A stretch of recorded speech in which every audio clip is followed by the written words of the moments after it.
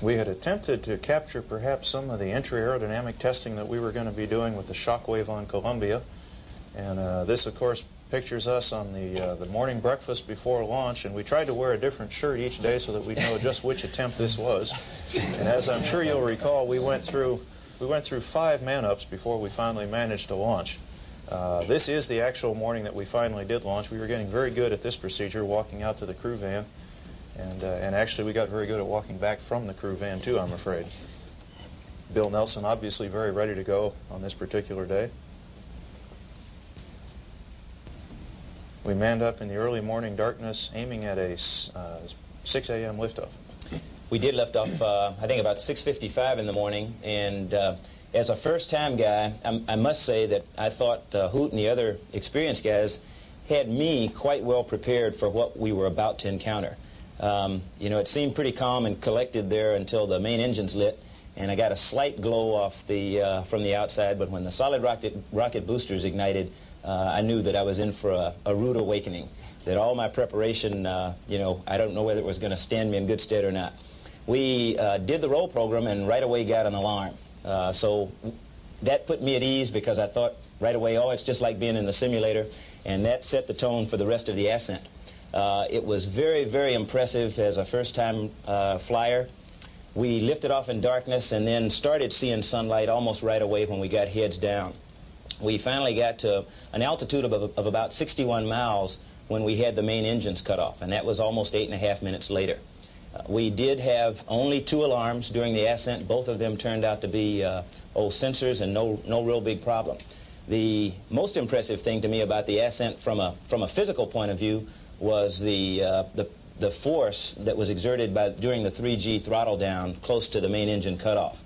There you saw the solid rocket booster separation. I had planned to do a lot of reach and visibility checks, and in feeling the force on my chest, I just said, well, forget about that. I'm going to sit here and enjoy the ride. People that were at the Cape said that they thought the launch itself was spectacular. I guess the thing for me was the impression of first getting unstrapped from the seat and getting ready to the environment of weightlessness. And here are some scenes of people just getting used to this new environment, which was truly new for me and Charlie. And of course, on the first day, the first thing that we had to do was kind of get our minds set for the deploying of the satellite that we had to do later on that day. What you see here out the window, out the back window, is of course the familiar sun shield that later on gets open, and the satellite inside of it is made to spin. And here are some of the operations in the cabin getting ready to launch that satellite. It really is a coordinated team effort, even though Pinky and I were the had our primary responsibility to deploy the satellite. It really is a team effort. The orbiter has to be precisely pointed in just the right attitude and with no motion, so that the satellite doesn't get an additional kick in a wrong direction. And Pinky and I work together. Everybody backs everybody else. And of course, the satellite is released in a spinning motion, which allows it to maintain the orientation that the orbiter imparts it. We were looking for any signs or any telltale signs of wobbling in the satellite, and of course we found none. We kept tracking that satellite with the cameras and zooming in and out in the nozzle portion of the satellite to make sure that there was no indications or any signs of wobbling in the satellite, and it was just steady as a rock. And of course, a timer is set as soon as the satellite leaves the cargo bay that will ignite the PKM motor later on the other side of the Earth. Hoot had mentioned the number of getaway special canisters we had on board. It was 13, and they were all controlled with this controller that you see me holding in my left hand.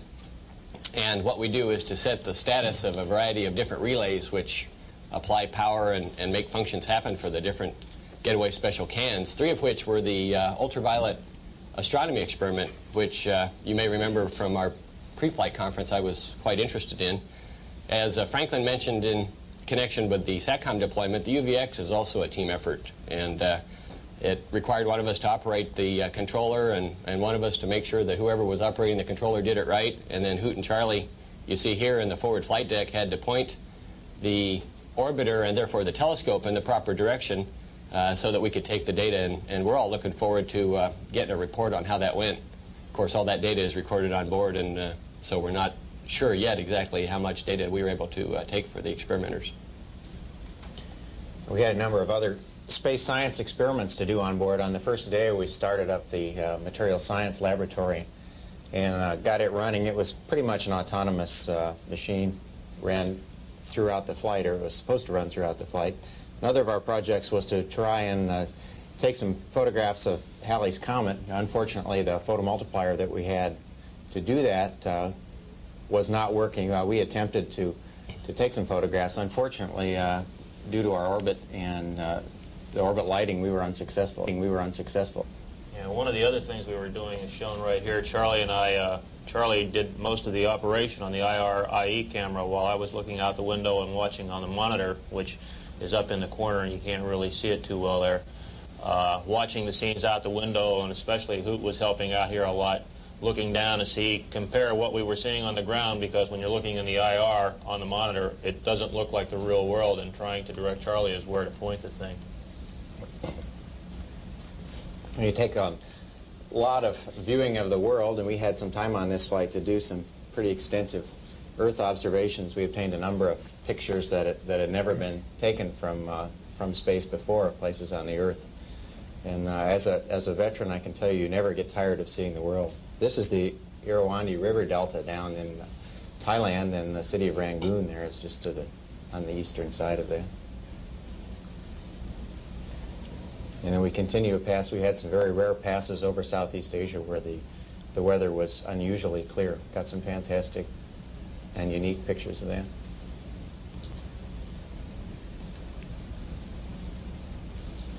This is a shot coming up on this is the west coast of Australia that's coming up here, and this is the Beagle Islands. We were always interested in watching the Beagle Islands because it seemed like every time we'd come by there, we'd have internal waves that we could see in the water. And we were looking at some the day that we shot this 16 millimeter. Unfortunately, they don't reproduce in the 16, but we nevertheless got quite a few good 70 millimeter photos showing a lot of wave action happening around these islands and off the western coast of Australia. This was a shot made later in the flight coming across the Indian subcontinent and looking north into the Tibetan Plateau and across the Himalayan mountains. We did get a number of 70 millimeter still shots of the rare clear days over the Himalayas, but it's an absolutely awe-inspiring sight. Come drifting across the Himalayas at 5 miles a second and to see no clouds in sight.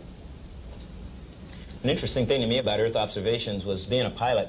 It seemed visually like you were flying in a regular airplane, you know, at 41,000 feet or so.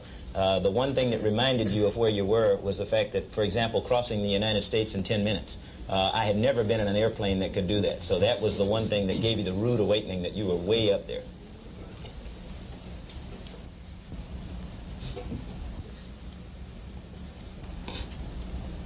This is an area in the world near New Caledonia and is typical of the kinds of coral atolls that you can see, particularly in the South Pacific. Pinky had mentioned as a veteran that you never get tired of looking out the window, and I guess my observation, based on having flown previously, was that not only do you not get tired, but the second time you do it with an experience, I think, which tends to produce perhaps better data the second time. You learn a bit more about how to do the task of Earth observations, and you'll learn a bit more about what the Earth looks like, and it was surprising to me how easy it was for me to recognize different features of the world that I had difficulty with on my first flight. Here's the Horn of Africa, and it was sort of interesting for me that after a few days all these things become so familiar, having never been overseas, and I used to tell myself what a way to go overseas. A lot of activities in cabin. You can see that everybody's doing something here, and I tried to set up was to have one person, for example, be in charge of loading all the cameras and making sure that the cameras were ready to go and had the proper exposure set and all that. And that was my job. I was supposed to keep all the cameras in good shape, and here is the loading of some of the 16mm film in the Aeroflex camera. And by God, we shot every bit of film that we had. Franklin did a great job, except he let us run out of film by the end. Yeah, by the time we ended up the mission, we were down to the black and white 35mm film. I might mention we had a brief shot there of Congressman Bill Nelson on the middeck. Bill was just as busy as he could be every single time that anyone passed through the middeck, and we probably omitted Bill a little bit during the movie, but we have quite a few slides that we're going to ask Bill to address once we get out of the movie. In that last scene, he conscripted a little help from me with one of his experiments to do some eye-hand coordination, which is over and above the original experiment, DSO, which I was involved in, which was otter goggles. It's one of the things they're trying to examine to decide whether or not there is indeed what the relationship is between the space adaptation syndrome and how we could possibly train people for it. And unfortunately, we had a little problem with the goggles early on in the mission, but in this scene, Pinky and I disemboweled it and put it back together, and it got it working again so we could continue with the experiment. Every time you have a new vehicle, we're interested in seeing how it expands and contracts when it gets into space. So what we're doing right here is actually conducting cabin measurement. We measured the separation between the lockers, the distance between the floor and the ceiling, and everything else of that nature, and we do that on each new vehicle. So Columbia was kind of considered a new vehicle this time, and we redid the cabin measurements. Bill Nelson had a treadmill test that he was going to be running on the last day of the mission, and a few of the rest of us managed to use the treadmill during the flight, and that was a quick shot of me getting a few minutes on it.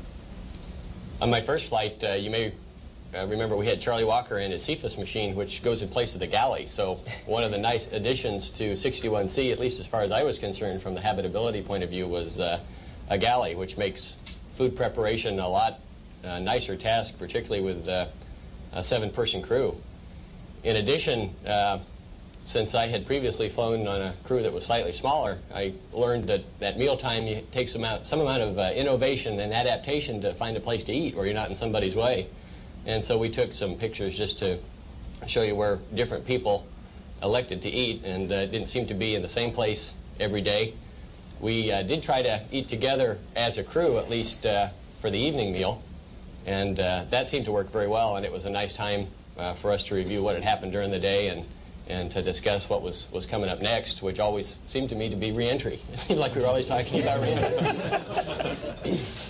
You can see Bob found a comfortable corner in which to stuff himself there where he was able to keep most of his food under control. Of course, I wasn't always trying to. And this was a pretty good spot. What you really needed was someplace you could jam yourself in and hold still to get through the meal. Cabin stove was something we got to practice started practicing at about midway through the mission. And we got pretty good at it. I guess this is Steve trying to battle there with one of the cables. We thought we had given you what we hoped was pretty decent in-cabin TV, and we apologize for the lack of in-cabin TV for the last two or three. We'd stowed the camera away, so we didn't break it back out again. After 300 hours of spaceflight, you can really learn how to adapt yourself to zero-G and do the tasks a lot more rapidly than you ever could on the ground, and most of the things like stowing the cabin were really no problem at all. With some exception. Almost all. Cables develop a mind of their own.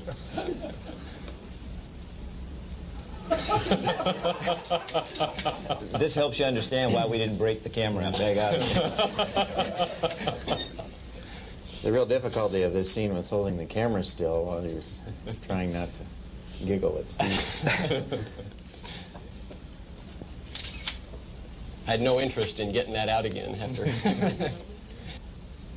This is another activity that we really did spend quite a bit of time doing with our three practice attempts to deorbit and land, was cleaning the cabin up. We tried to make sure that we returned a relatively clean orbiter when we came back down to land, and this shows Steve and Franklin and Bob and Charlie cleaning the bird up and trying to get some of our coffee stains and things like that off the orbiter so we could bring them back a relatively nice bird.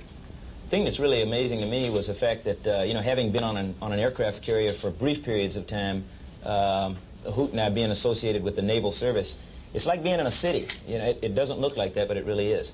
We're, I guess the third time was the charm for us. We had tried to get down and tried to get down, and finally this was real entry morning. We were able to catch a final glimpse out the back windows of another sun. I think this was a sunrise right over the vertical tail. You can't see it very well, but we had the shuttle imaging infrared lee-side test stuff up on the pod. This is actually the landing itself. The entry was spectacular.